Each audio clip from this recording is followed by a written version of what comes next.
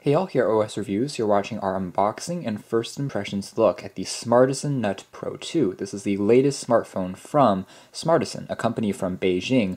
And so they have a lot of unique designs going on both with the software and with the hardware. It looks a lot more premium than many other Chinese smartphones on the market. So this is certainly a company that you can compare to the likes of, let's say, Le Eco or Le TV or Xiaomi, but on a smaller scale, in contrast to other manufacturers like Elephone, Bluebo, Doogee, which are much smaller and much less credible. Interestingly, the Nut Pro 2 also offers pretty good value as a Snapdragon 660 powered smartphone. So it has a 2.2 gigahertz octa-core chipset that's actually performs very well. Not quite a true flagship that may have a Snapdragon 845, for instance, but it'll still deliver silky smooth performance even in gaming, and it will edge out any MediaTek chipset on the market. So pretty impressive benchmarks.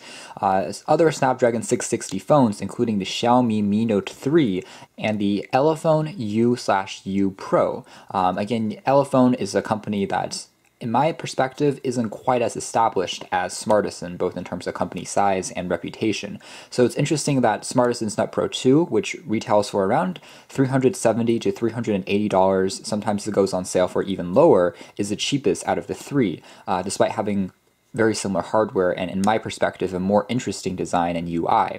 And a real dual camera setup, as you would expect from a company like Smartisan. So here's a box, very interesting. The phone is just right on top. And down below, we have what looks like the user manual that's printed in Chinese. Since this company is still mainly based in China, they don't really export their phones directly, which is why it's exclusive through distributors like GearBest. So here is a SIM card ejector, and we also have a user manual. Very interesting in how it's documented.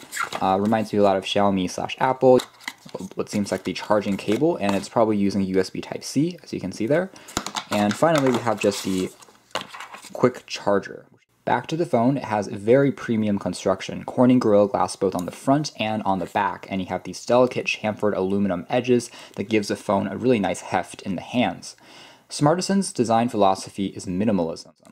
And we can see that even on the back, where the dual cameras are disguised. Basically, the secondary lens is so small it seems like it's just an LED flash or some type of sensor for the primary one. It's very aesthetically pleasing. The same thing goes with the fingerprint scanner. It seems like it's just a decoration with the company's logo, but it actually is a very functional fingerprint reader. So all of these things are very nicely thought out ahead of time.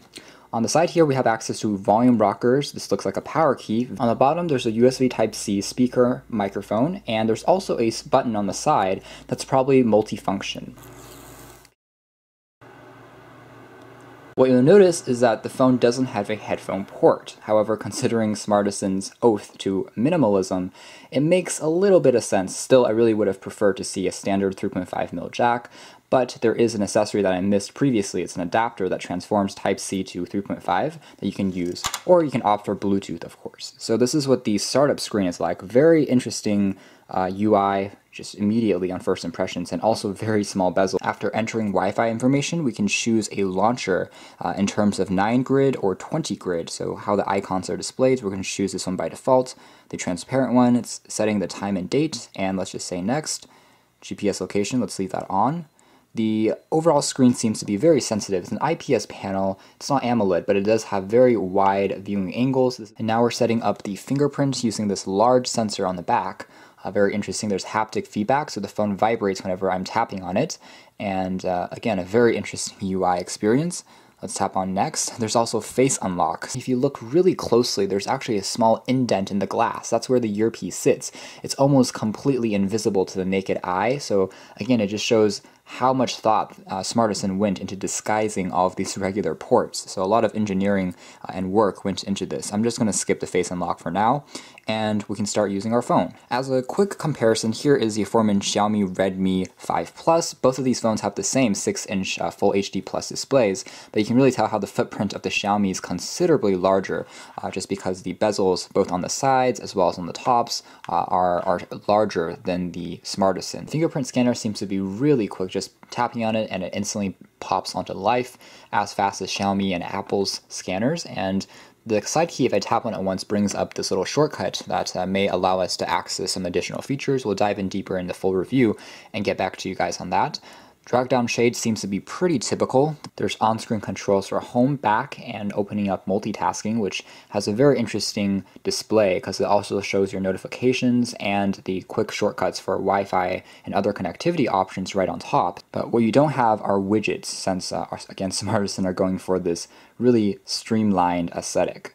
So of course there's a lot of other features in the Smartisan OS that we have to dive in much deeper to figure out. So that's our unboxing and first impressions look at the Smartisan Nut Pro 2. This is a beautifully crafted phone that's backed up with pretty powerful hardware and a really unique software. It's definitely going to make you stand out from the crowd. If you consider the Xiaomi Mi Note 3 as more of a flagship level phone for Xiaomi, then this is similar. It's definitely more of a upper, mid-end / flagship level phone, and so it's not quite as budget oriented, but it still has, again, pretty good value for the money if you again compare it to the competition. For now, this has just been our unboxing of the very peculiar Smartisan Nut Pro 2.